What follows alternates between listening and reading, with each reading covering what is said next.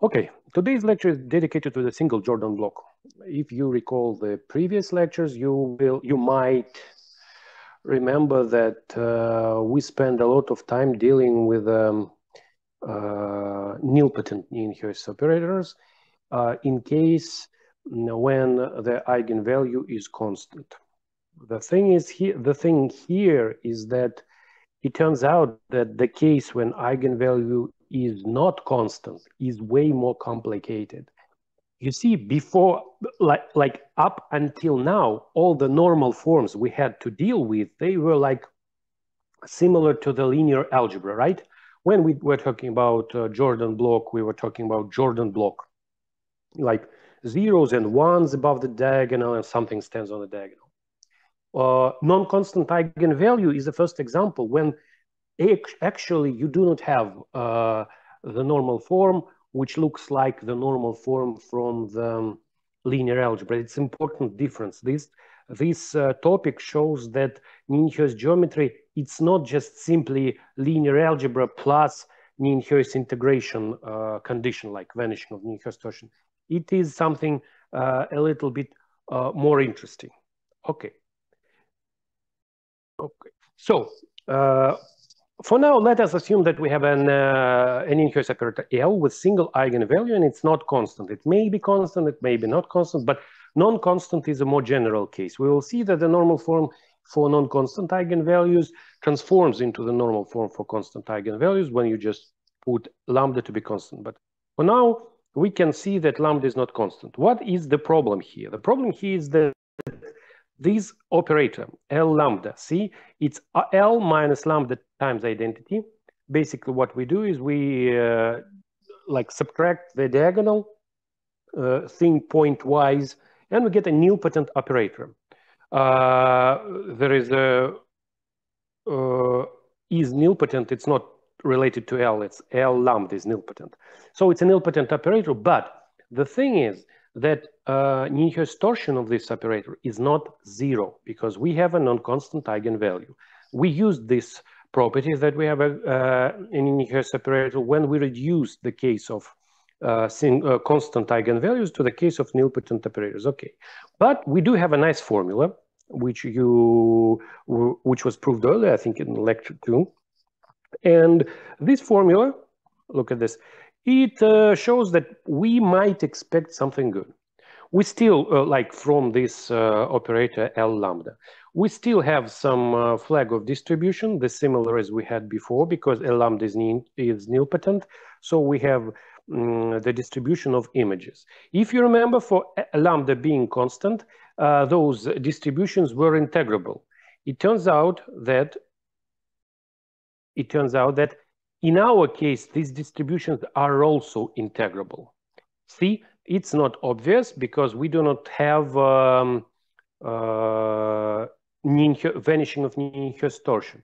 But it turns out that these distributions are integrable. This is the first theorem we're going to prove, and we will heavily use it throughout the later section. Okay, so how do we prove it? Well, we start, as usual, we take a pair of basis vector fields, right? And we calculate the following formula. If you want to prove that the image is integrable, right? What you need to do, you need to check the condition of a Frobenius theorem. Frobenius theorem says that if you need to take two vector fields from the image, take a commutator of these vector fields, and these commutator should lie in a space spanned by these vector fields, right?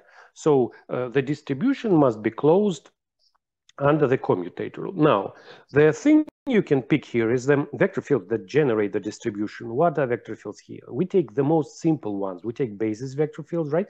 And we apply L lambda. So we get a bunch of vector fields. Some of them might be linearly dependent because the rank of L lambda drops, right? But it does not matter. We still have vector fields, and if we have more than enough vector fields and they still are closed under commutation, everything's fine. So that's what we're going to do. We take this commutator and we write we substitute a formula for L lambda, and we open the brackets. See, that's what we get. We just opened the brackets, did nothing here. Now, what can we see here? The red part is the thing from Nijenhuis torsion. Remember that Nijenhuis torsion of L vanishes, and we can rewrite it like this. This equals to this. This is exactly the Nijenhuis torsion vanishing, right? You take 3 terms from the left and bring it to the other side. Okay, now we look at blue and green. They give us this condition and this condition, and then we have a black one, which gives us this condition. Now we gather the similar terms, right? Here it is, here it is, here it is. Now, what can we look at this? This is nothing else but L star lambda applied to D lambda. That is exactly the formula we had here. See, the lower indices means that we take this differential form. We take this differential form and take the jth coordinate of this differential form in this formula, because we need 2 lower coordinates. Okay. So that's exactly what we get. So this is 0 and this is 0, because again, this formula was proved in lecture 2. I think in lecture 2. So these 2 vanish, and we get the following formula. Look, we took 2 vector fields from the image, we commuted them, and we got some vector field applied L lambda to it, and another vector field applied L lambda to that. The right-hand side lies in the image, right? So the vector fields L lambda, they span the image, so in general. Thus, we have shown that one image, right? We are trying to prove that all the images for all the powers, they are integrable. We've just shown that one image is integrable, and we got this nice formula for basis vector fields. If you take not basis vector fields, then you will have this one more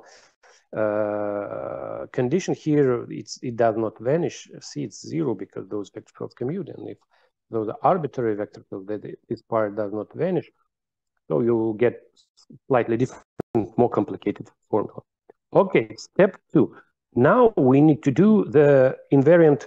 Now we need to do some work with distributions. Okay, let us recall that we spent quite some time in the previous section. What we did there, we carefully investigated the L invariant distributions, and we discussed if you have an operator, then you can restrict L onto the distribution, and you will get an Nijenhuis operator. But, which is more important, you can you can obtain a quotient operator, if you remember, right?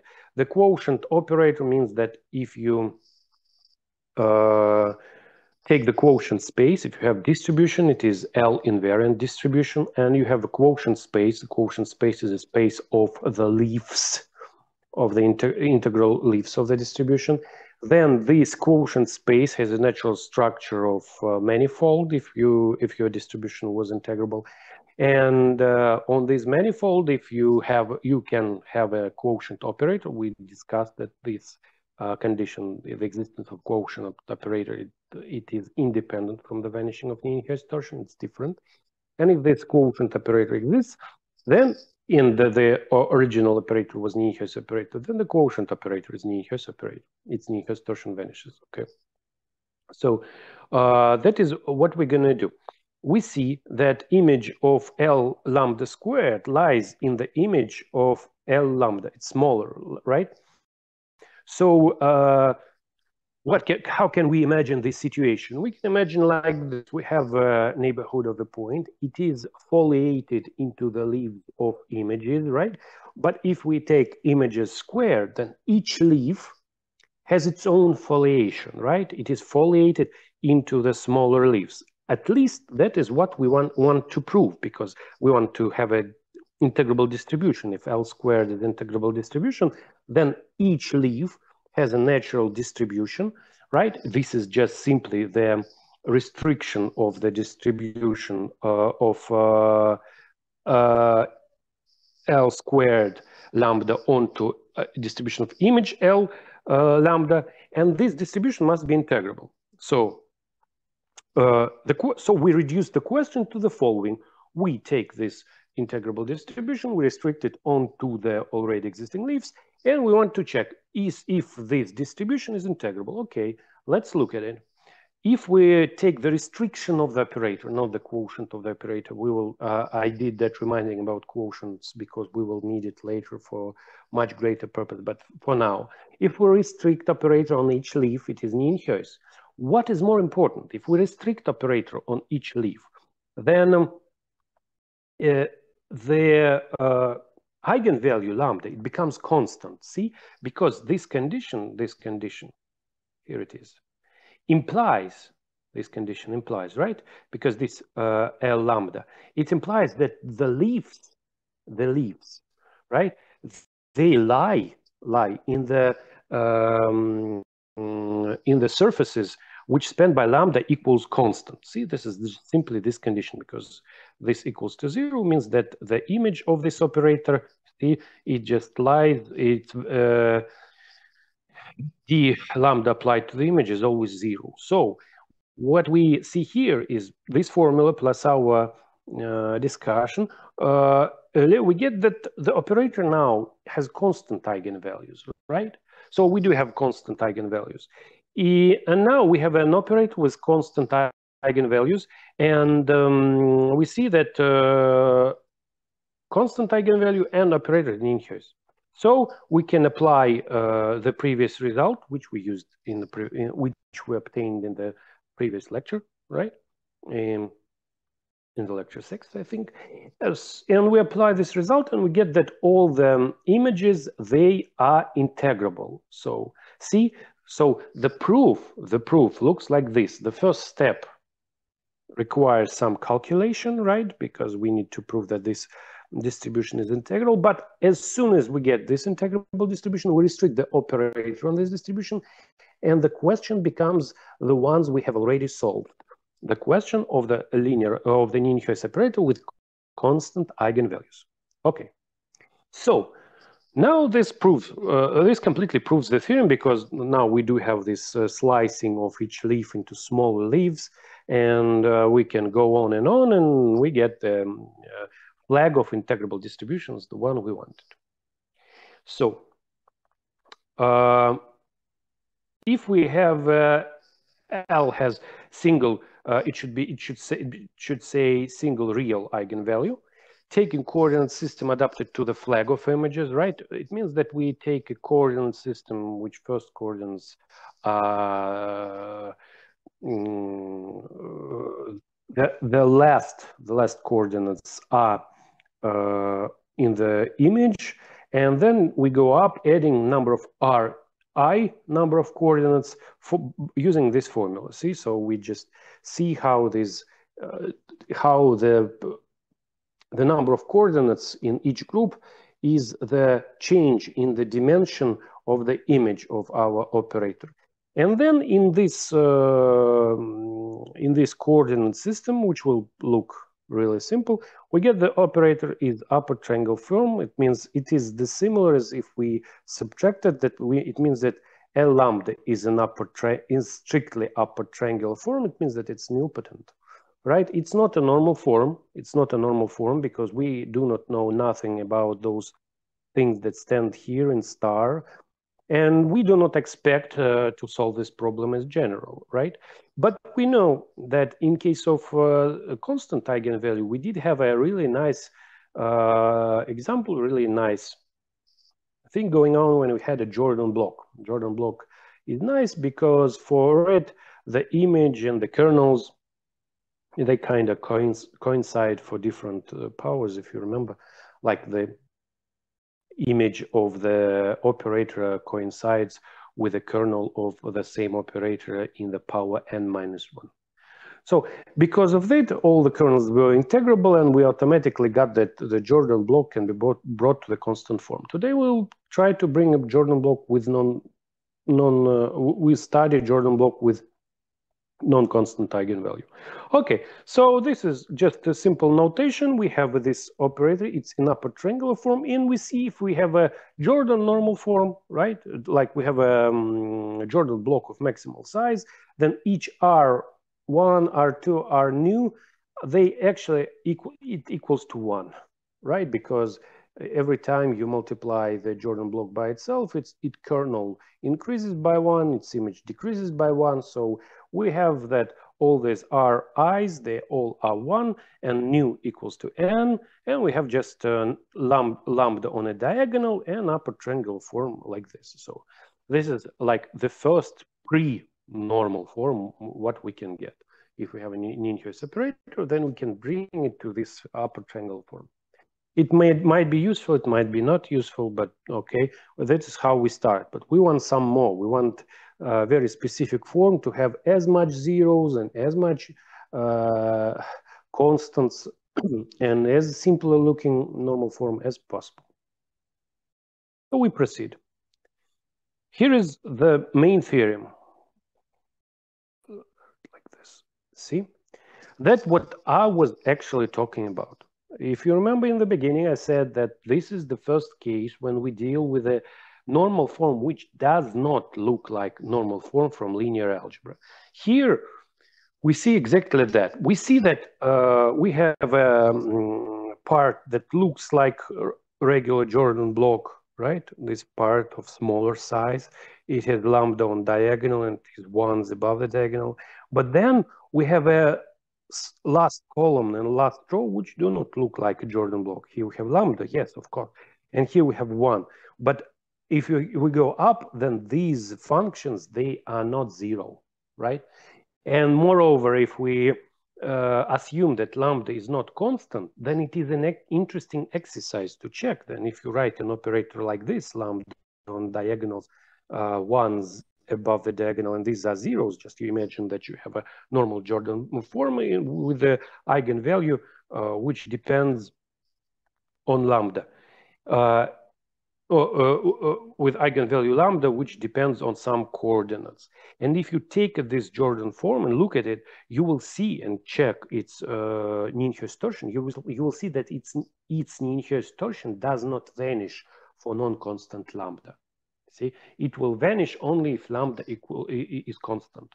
And that is a surprising result because, again, at first sight, when we dealt with a Nijenhuis torsion, it looked like, well, take an operator, you know, something from linear algebra, apply the vanishing of Nijenhuis torsion, and you get the local normal form. This is not the case. That is why it's so cool. Okay, because you can like, it's not easy to come up with a theorem because you do not know how it look like. And now through the course of proof, we will see that it is kind of counterintuitive.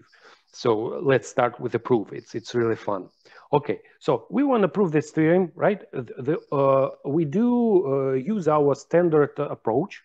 We go by the induction, right? We by induction in dimension because we have a Jordan block. It goes up and up and goes, it increases by 1. So the algebraic part is simple. So we start by induction. Okay, the basis of induction is 2. Okay, so let's start with dimension 2. Okay, everything's fine here.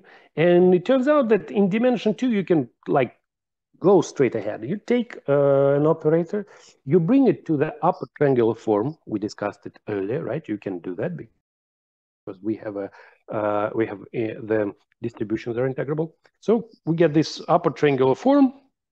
Here we have lambda, here we have 0, here we have G1. Okay. Now, in lecture 4, I think for dimension 2, you have discussed, you have calculated that a Nijenhuis condition is equivalent to the different condition. Nijenhuis condition is equivalent to the following matrix form. We have a it's supposed to be trace and determinant here, but determinant is lambda squared and trace is 2 lambda. So I divided by 2 from the start, and this is d of half of the trace, and this is d half of the determinant, right? And this they're supposed to equal. And we get the following formula. Okay, we have a condition that this operator is similar to the Jordan block in our neighborhood of in our coordinates. So G1 cannot vanish, because if it vanishes, we have a diagonal operator which is proportional to the identity. It's not a Jordan block, right? So G1 does not vanish. And in this formula, this stands for the derivative of lambda in x1. We'll see that if G1 does not vanish, then the lambda derivative in lambda must vanish. And it must vanish identically because G1 is not is not zero at every point. So it must vanish identically. We see already that these things like become interesting, right? Suddenly lambda cannot depend on x1. It's supposed to, it can depend only on x2. We've seen it in the statement of the theorem, but okay, it's always fun to check by ourselves. So, okay, we know that lambda depends on x2 now. Now we can try and come up with a coordinate change on our own. Like, do not use any theory, no quotient operators and stuff like that. Let's try and do coordinate change, right? First of all, we cannot change coordinate x2 because lambda depends on x2. If we change it, it will look bad because our normal form implies that it's supposed to depend on x2. Okay, so we leave this function untouched. But then we can have we have another function and we just do the coordinate change. Here is the formula. Here's the formula. So I wrote it the inverse coordinate change, right? So I wrote that if we would have done the coordinate change other direction, see, because it's supposed to be that the Jacobian -1, Jacobian in power -1 should be here, but Jacobian in power -1 because we did the opposite coordinate change. It's just the Jacobian for the coordinate change like this, for Jacobian matrix of this, and this is the inverse. It's just straightforward calculation. If you take this matrix and you try to inverse it, you get this matrix simply. You multiply them and you get the following conditions. See? Good. So what do we have? We have that f lambda x1 must just be equal to g1. There is no integrability, no integrability issues here. We just pick f to be antiderivative of g1 in x1, just integrate it or whatever, and it always exists. And we see that the coordinate change is good because the derivative of f in x1 it's just equal to g1. And we see g1 is not zero, so this Jacobi matrix does not vanish. It's non-degenerate. Everything is fine. So what we did again, we tried to come up with a f. Right, straightforward, like with brute force. We just wrote the formulas, equated both sides, and saw that this formula exists. And we see that in this case, right, we can make the G1 equals to 1. So basically, in dimension 2, if we look at dimension 2 as an example and think, well, what happens in dimension 3? I don't know. Maybe it goes again like this, like supposed to be lambda here, 1 here, 0 here, and stuff like this. And what is surprising that it's not. Okay, so we proved the formula, the complicated formula in dimension 2. Now we can proceed to the next to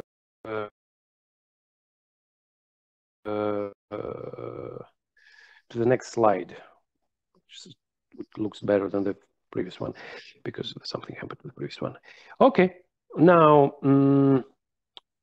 okay. Now we assume that we have proved our theorem in case of n, and we want to prove it in case of n plus 1. Do the induction step. How do we do that? Okay, we take the kernel, which coincides with the image, and we take an adopted coordinate system. It's L lambda. It means that the first vector field, the first coordinate vector field, must be killed off by L lambda. It means that here we have a long column which consists of zeros, right? If we go back to L, then it has lambda in the beginning. So what do we have here? It looks like square matrix. It's not. We have a lambda in the corner. That's one number. We have a column of zeros. We have M. It's a long matrix. It has its sizes are 1 times n. And it's n, which has n times n sizes, right? So we have something like this. So when we earlier obtained the following, that's the formula exactly which we discussed when we're trying to prove that the image is integrable. So this is the formula for the image. And we have proved that this formula holds. So we apply it. We just take this and we expand this formula for this one because here the calculation is rather simple. We know that we see that this yields us, if we do the commutation, this will be the derivative of lambda or multiplied by the vector field d partial x. If we apply L lambda, it gives us 0. So what we get is we get the following formula. See, we need to take L lambda. This means this 0 here and apply to this vector field. What is important? Important is that if we take this submatrix of L lambda, we'll see that its rank is maximal because, well, the rank of the entire matrix is n plus 1. Again, this is the induction step. We have n plus 1 times n plus 1 matrix. We subtracted lambda and we get the column of zeros.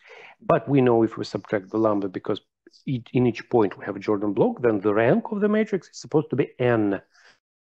We have a 0 column, which means that the rest of the matrix has a maximal rank, right? So this matrix Mn has maximal rank of n.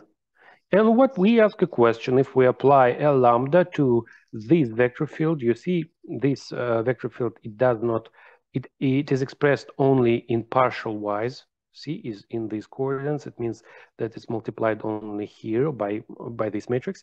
And we see that this vector field, do not look at the coordinates of this vector field right now. They do not actually matter for this moment, because if we apply L lambda to this vector field, we get that this matrix multiplied by vector field is 0, because this is 0, right?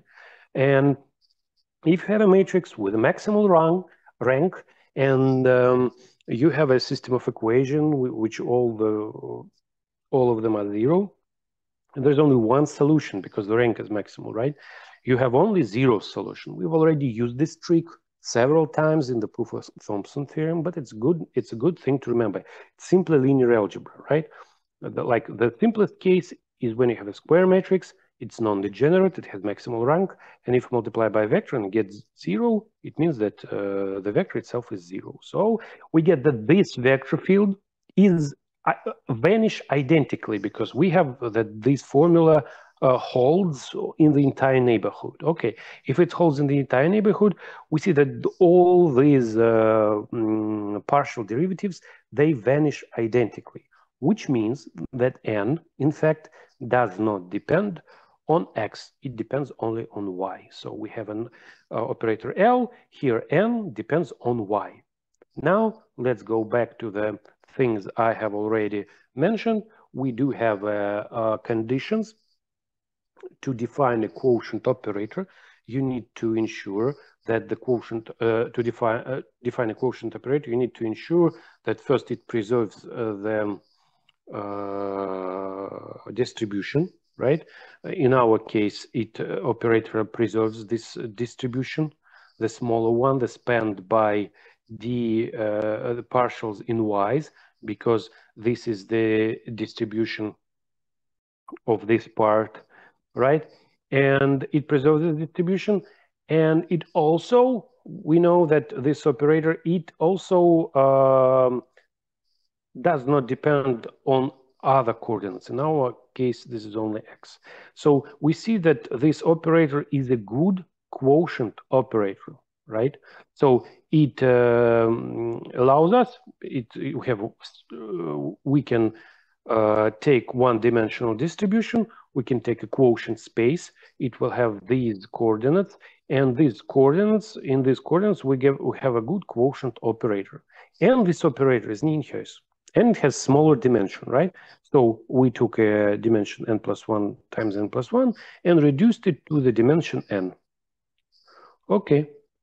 By induction assumption, we may assume that this quotient operator, it's in a good form, right? So that is what we have here. This square, if you look, this is the quotient operator in good form. In particular, we get the lambda, it depends on yn on the last coordinates. It is we get this by induction assumption. We see that the problem here now, we almost killed, we just did a significant step. We started with diagonal, with upper triangular form. Then we assumed that this induction, and we did a great job. We killed almost all the terms except first row, this row. with M, and the last column in G. Again, taking quotient operator. So we started with dimension 2. In dimension n, we first took the one-dimensional distribution of kernel. We took a quotient operator. It turns out it exists. And we took the normal form of the quotient operator, and we got the operator like this. Now the other step, see, this is the step 3. This operator looks nice, and now we can see that well, actually now in this form of the operator, we do have another invariant distribution. This is the distribution which is spanned by first n vector fields coordinates. What is this distribution? Well, this distribution is simply the image of L lambda. If I subtract all these lambdas from diagonal, we'll see that this is exactly the image of L lambda, right? So we see that this distribution is integrable, and what we can do is we can restrict the L onto this distribution. Okay, so we did a quotient operator, and now we do the restriction like this. Okay, we can do the restriction. We see that the good thing about this distribution that we already know, right? Because we have chosen the coordinates right, because we do have, we did our preparation. We know that the leaves of these coordinates, they just yn equals constant. So if you take this leaf, it will be n-dimensional because we have n plus 1 dimension. And this will be exactly the invariant leaf of this block. So that's what we do. We take this leaf. Okay, we take this leaf and we get the following coordinates. We have one less coordinate. The restriction, which is fun, the restriction of L, we denoted L1. And it is a Nijenhuis operator, as I mentioned before, right? We've already applied this trick. And but most important thing is that after we restrict L1, after we restrict L onto the distribution, we get an operator field with constant eigenvalues, because see, that's the it is the definition of the leaf. We just need to take lambda n being constant, and thus we get the leaf, right? Which in turn implies that we do have a constant eigenvalue. Okay, that's what we do. Now, if we take constant eigenvalues, now we need to carefully get rid of these m's, right? That's what we are trying to do. So to do that, we take a look at L1 lambda. This is L1 means lambda times identity. We have the first column is 0. Then this operator is, again, is quotient operator, because we can do all the calculations again, or we can look at Thompson's theorem. We've already did that. And we know that by Thompson's theorem, this operator has constant eigenvalues, and thus by coordinate change, it can be brought to the constant form. The thing is here, because we do have a quotient operator, this coordinate change, it involves only y's. See, only y's. It does not. It has nothing to do with m. So we, without loss of generality, we assume that we have a new operator which looks like this, right? So in our coordinates, this operator has.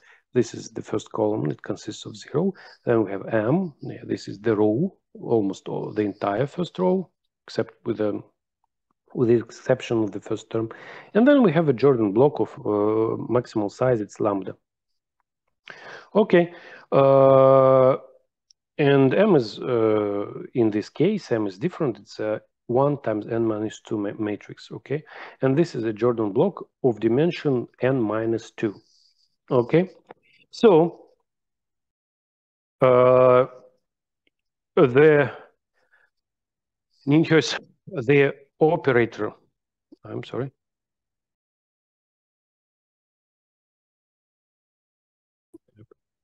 Okay, if we take the restriction, right? This is the Nijenhuis operator, and what we get is the following formula. So we just apply this operator to the basis vector fields, like these columns, get basically the columns. And we see that if we apply this to these columns, here's typo. We have missed the second part of your commutator, d lambda. It's supposed to be here, but still it yields us 0. We get the following, right? This is killed off. This is killed off, and we get that these vector fields, which we denote by psi, they are commute. Again, this is the same thing we did in the Thompson theorem, only it is a little bit more complicated because the setup is different. But we again took the vector fields, and we see that these vector fields pairwise commute. I just wrote the Jacobi condition for that. See, because if you look at this formula, you will have an vector field which has only first entry, which is function, and all other entries are constants. If you would take a differentiation in lambda and in yi, then what you're left with is just probably the first function multiplied by partial x, and this is exactly the kernel. So if you apply this equals to 0, same thing here. We already used this in Thompson theorem again. So I'm sorry. I don't know why it keeps happening.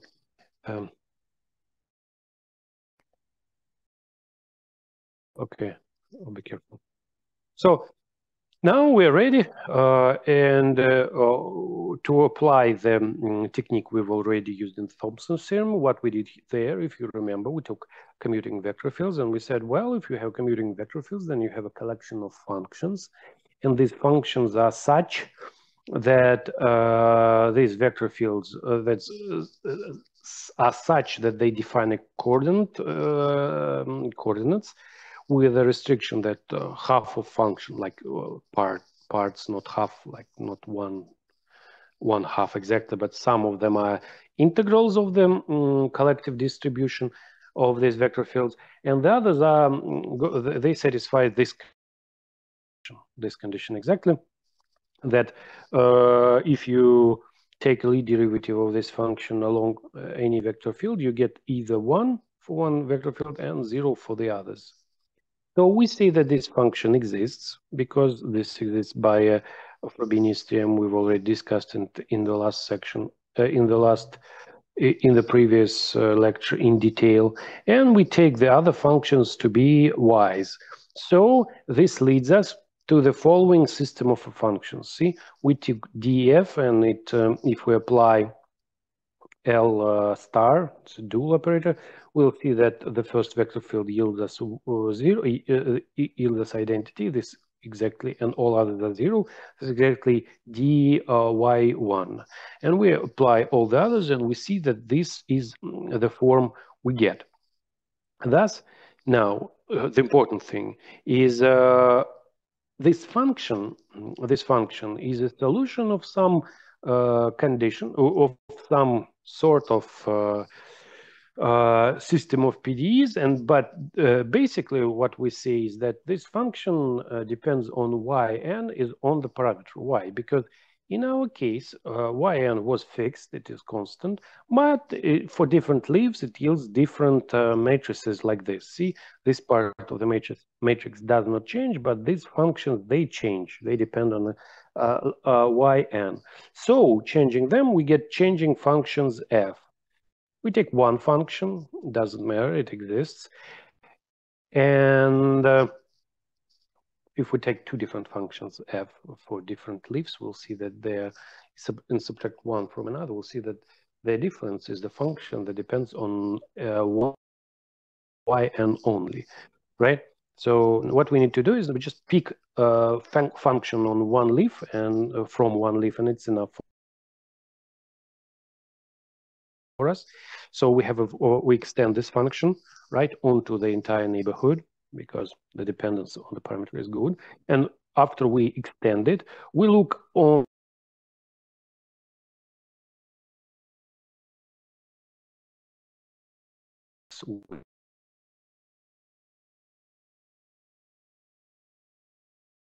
f, right? We took f and all regions carefully multiply.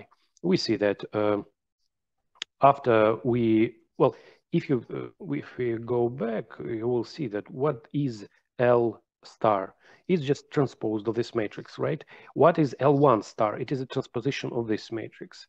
In this matrix, this submatrix, which is restriction, right? You don't have the last row. If you do the transposition, you will get the first the column here, and that will be zeros here. But if you do the transposition of the entire matrix, right? You get a row which consists of G. So basically, what we say, well, okay, we did that, and keeping this in mind, this is simply linear algebra. You just transpose matrices.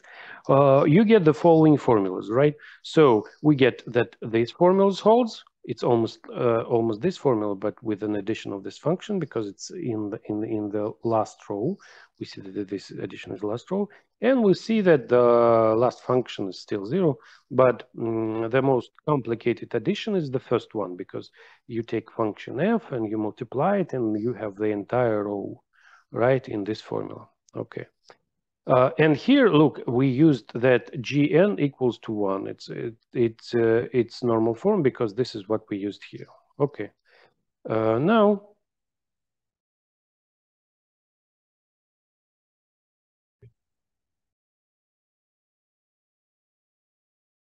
I'm sorry, this happened again.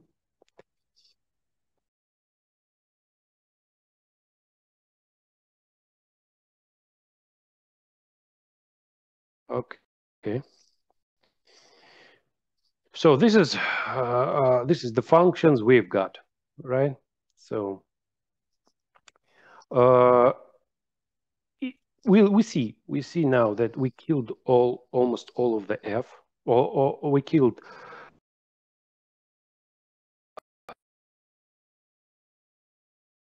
all of the m in these new coordinates. We killed of m, those m2, etc., mn minus 1, and we have only last column. We also see that this coordinate change, right, it involves only first coordinate x. That is why we just rename the coordinates like this, right? We rename the coordinates like this. And you'll see that the G1, G2, etc., they did not change, because what we did here, we didn't change y, right? Because it is y. And in our normal form, if you remember our normal form, but let's scroll back and see how it is supposed to look, right? You'll see that G, it's a very specific function, gi. It depends on xi and xn, and it does not depend on any other coordinates. In our case, this implies that after we didn't change y, so they still look the same. They depend on y, and they depend on y. And if you do the multiplication by Jacobi matrix, you'll see that they also get untouched. So the functions stay the same. The only function which we have questions about is the one in the square, in the upper right corner. This is g0. We don't know much about this function. We are not sure that it is in our canonical form, right? Because we have all other functions in the canonical form. We have diagonal, we have ones and zeros, but we yet do not know about G0. So again, what we did, we started with dimension 2. In dimension 3, we took quotient operator. We analyzed it. Then we took restriction operator. Then we analyzed it too. Taking quotients, we killed everything except first row. Taking restriction, we killed the first row, and we got the last column. We have almost all the coefficients in the normal form except G0. It turns out that it will give us some trouble, which is again fun, because you don't expect, well, if you look at this, one should say, well, now what we need to do is we just calculate the Nijenhuis torsion, and those G's, they will be in a good normal form. Well, they are not, which is interesting. Okay, so what we do, let's do the calculation again. We do not we go straight ahead and do the calculation, and we'll see that we have different pairs of vector fields, right? It is a simple exercise. Actually, it is a simple exercise, but we don't use it. But if you look at matrix like this with a dependence like this on coordinates, then you will see that if you take yi and yj for I and j not being n, just those columns, and you do the calculation of the Nijenhuis torsion, you will get that it is 0, right? Because, well, it's almost obvious. So all these vectors, they do not depend on, they do not have partial yn. So for them, those vectors, they like constant and they commute and so on and so forth. So basically, vanishing of this of the Nijenhuis torsion of this entire operator is vanishing of the Nijenhuis torsion for the pairs of vector fields, this vector field and this vector field and this vector field. This not the vector fields, but those basis vector fields which yield those fields. Okay, that's what we're gonna calculate. This is just simple observation. Okay, we start with the 0 vector field and yn, and we'll see that this calculation does not give us anything new, right? We do not get any condition on G0. Okay, now we take different vector fields, 1 and yn. We'll see that the interesting part is this, and we get the following conditions. See, this is the part. If we expand it, we get this red commutator, and we expand it to see how what terms we get, and this is what we get here. We see that the relation. We see that G0 depends on lambda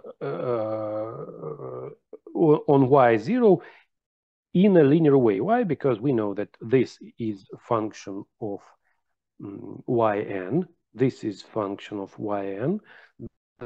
It means that this is function of yn. It means that it depends linearly on y0. Okay. Now we take the vector fields, right, for the rest, which would go through 2 to n minus 1, and that is why we took them. Look, if you take this is what you get, right? You get 1, 2, 3 terms. In this case, you get more terms, because if you do the calculation, you'll see that taking the derivatives of this in terms of y, we don't know if G0 does not depend on all. We assume that it depends on all coordinates. So when we take these in y1 and y0, this is what we get. And here, what we take is we take this in, we take G0, we take Gi and Gi minus 1.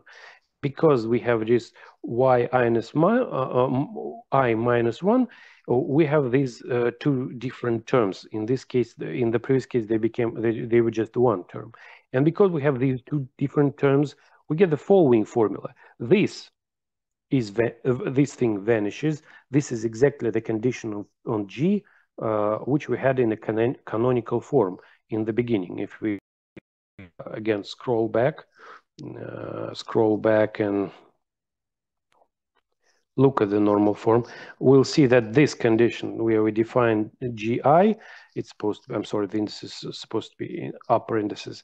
We see that this formula is exactly the formula which we obtained here in step 6. In step 6, here it is. See, this vanishes.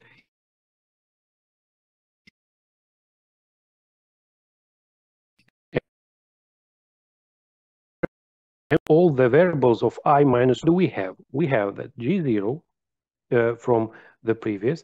It depends on y0, right? We do know that. It does not depend on y1, etc., yn minus 2. Thus, it depends actually on 3 variables: y0, yn minus 1, and yn. Moreover, we have already established that the derivative of y0, it is like this. So after applying formula for G1, we already know this formula because G1 is the normal form, right? We get the following formula for G0. See, here it is. This is the formula for G0. It is almost the formula we need if we, I'm not going to scroll back, but if we scroll back, we'll see that for G0, it's supposed to be like this. It's almost the formula we want. But now we need to kill off this term. If the formula will become the canonical form, if we kill off this H. So how do we do that? This is like the last step. See the troubles with G0. So to do that, it's not that simple. It requires some work. We come up with a coordinate change in the following form. We do not change the coordinates y starting from the 1 and higher. We change x0 in a very specific form, and then we do the calculation. What we see here, this is the exactly the formula we want. What we say, well, we say if I apply in the canonical form, if I apply L star to the first coordinate, to the differential first coordinate function, this is what I get in terms of coordinate functions. So like taking this to this side and introducing L lambda, we rewrite it like this. And after we rewrite it like this, we apply this formula. We substitute here, open the differentials. We'll see that dy0 for L lambda, it's 0. So we get the following formula. The right-hand side becomes like this. See, this is dx1 and this dx1, and they vanish. And those two, they must also be equal, right? So we take this, and we equate them. Yes. And we arrive to the following equation. So we're doing that straightforward. We're trying to find the good coordinate change, and we'll see what we see. We try and see what is what are the conditions for this coordinate change. What equation must it satisfy? So this is the equation we get, right? This is the equation. We see that it looks like, again, PDE, but it's not, because this is a parametric ODE. It means that R is a function which depends on a parameter. We'll see that there is only one derivative in xn minus 1, and the dependence of R in xn, it does not matter. It does not play an important role. So we solve this equation, and we get the theorem proved. Okay, there's supposed to be, there is a typo here. I think it should be those derivatives, they should be y. Yes, they should be y, and this derivative should also be y, because this is what we started with. Okay. So it's a typo, but still it does not change the fact that this function, the parametric ODEs, and we get 0, and we can solve this system. It cannot be solved like explicitly, or we write integral or something. No, but it can be solved for any h, right? And we get that this is the last coordinate change to kill off this last term, and we do have a canonical form. We get a canonical form. The fun thing about this canonical form, if we look at it, we'll see that, well, if you assume that lambda is 0, lambda is constant, right? Lambda is constant, then its derivative is 0, and this all vanishes except this one, which is 1, and you get the regular Jordan block form with a constant eigenvalue. So it is. Another specific case is when lambda, the derivative of lambda does not vanish. Then you can take the lambda to be the last coordinate, and you will get xn here, and all the derivatives become 1. And here you get only this constant multiplied by this function. It won't be depending on these terms. They will each depend on its own coordinate.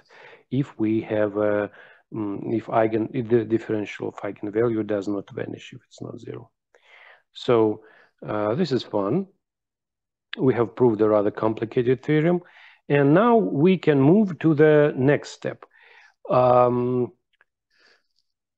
So we have proved the theorem, and but up until now we deal primarily with the cases of real eigenvalues. Now we need to move on to the complex eigenvalues. To do that, we need a complex normal forms, but we can try and investigate each form on its own. But the approach here, which is way better, is that if you remember, we have a splitting theorem, which says that we can split real part and complex part, because complex part is associated with polynomials of degree 2 in some powers maybe, but whatever. So what we say in a given point, that we have like